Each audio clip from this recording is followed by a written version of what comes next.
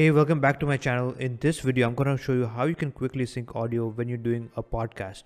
Even if you're doing a live stream, you can easily sync audio because oftentimes there's a delay when it comes to the audio because you may be recording using different devices or different tools. So if your audio is out of sync, I'm going to show you how you can do this using a free software. And of course, the software that we're going to use in this video is called Davinci Resolve.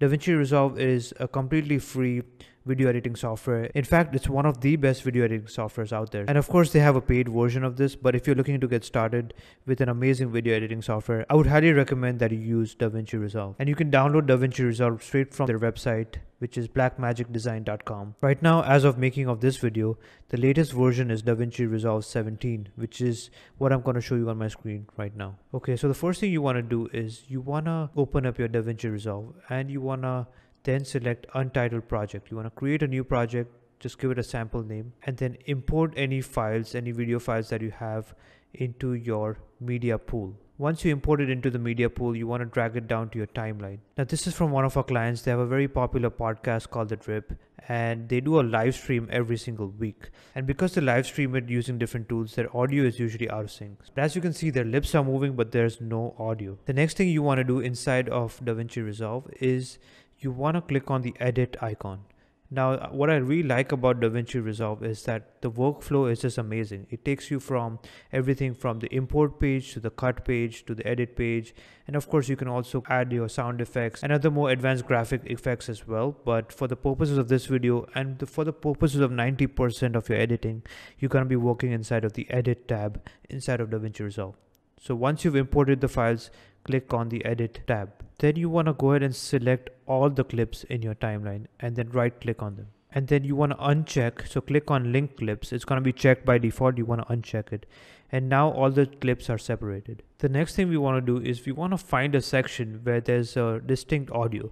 So in this case, we've requested the client to clap in the video so that we can look at the clap and sync the audio this way. So we're going to find the section where Steven on the right is going to clap, and then we're going to try to sync it to his clap. Usually he claps once or twice in the whole video, so we're going to search for that. And usually this is in the beginning. So here we go. On your keyboard, you can press L, and if you press it twice, it will play in double speed. So this is going to speed up your workflow.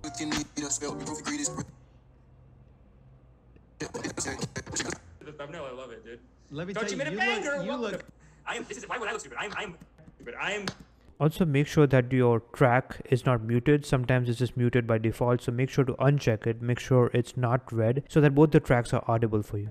Okay, so there we see a clap. And what you can do is you can use your keyboard left and right keys to go frame by frame and really see exactly where the clap happens. So in this particular file, since we have two audio sources, one for each speaker, we're going to mute Amish on the left because he's not the one clapping, so that we're isolating the sound coming from Steven on the right. So as you can see, there's a slight delay between the clap visually and the sound that you're hearing. Once the hands come together, there should be a sound. It's just delayed by one frame in this case, but if in your case, if it's delayed more, you can adjust it even more. And you can zoom in into your timeline, which I highly recommend. You can do this using the plus and minus keys on the screen right now using a mouse, or you can press the plus and minus keys on your keyboard. Now that we've zoomed in all the way, you can now really zoom in and be microscopic with your exact timing. To make sure you have enough space to move things around, you want to go back and select all the files and move it a little bit towards the right, so you have some space on the left in case you need to move one of your tracks. So here is the portion of the video where the clap happens.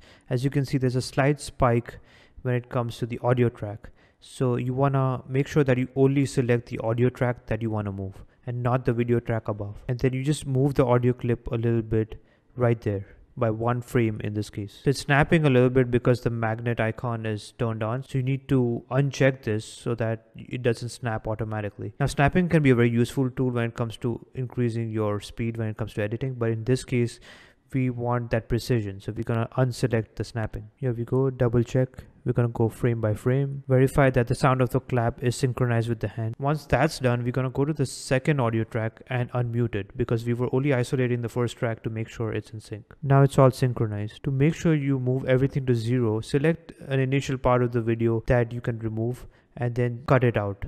And then once you cut out the beginning and everything is lined up, you can move everything, select all of the tracks and move it all the way to the left of your timeline. So that's it. That's how you reveal the audio of the video, and that's how you sync the audio with the video. In this case, there was a 1 frame delay, but even if it's a bigger delay, you can still do this using this method. Now it's your choice. If you want to continue editing your video inside of Davinci Resolve, then you can continue to do so. I highly recommend Davinci Resolve for most editors.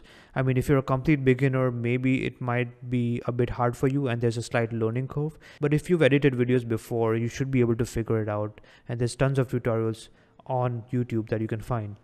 If you want a Davinci Resolve tutorial from me, comment down below and I'll actually make a full tutorial on how to use Davinci Resolve for beginners. So once that's done, we just need to make sure that the video length is okay.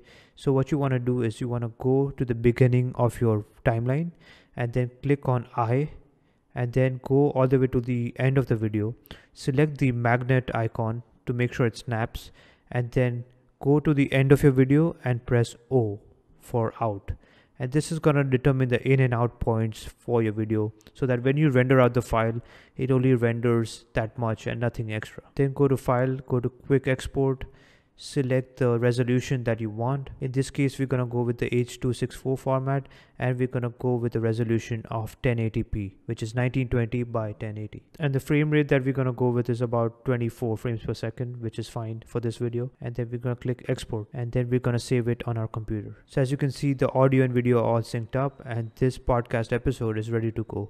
Of course, you can also cut up this episode into multiple clips, and you can edit everything inside of Davinci Resolve. You can even enhance the sound even further using the audio tab inside of Davinci Resolve. But for the purposes of this video, I wanted to quickly show you how you can sync audio.